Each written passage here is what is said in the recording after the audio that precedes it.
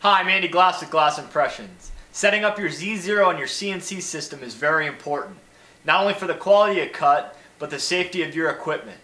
Setting your Z0 too low may result in damaging your metal tabletop.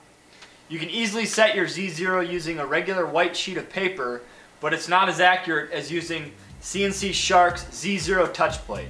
Let me bring you in for a closer look. The touch plate has a long reach with its extendable cord. At one end is a jack that connects to the controller, and on the other end is a small magnet that connects to the bit or collet and a metal touch plate that the bit makes contact with. To use the touch plate, connect it to the back of the controller, attach the magnet to the collet, and open the CNC Shark control software. Adjust the position of the gantry to your X and Y 0 points. Then lower the bit approximately 1/4 inch above the touch plate, then hit the Detect Touch Plate.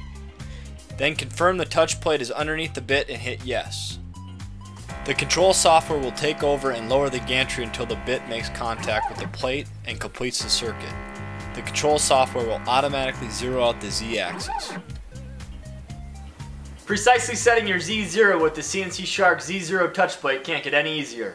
Head over to your local Rockler or visit rockler.com and pick one up today.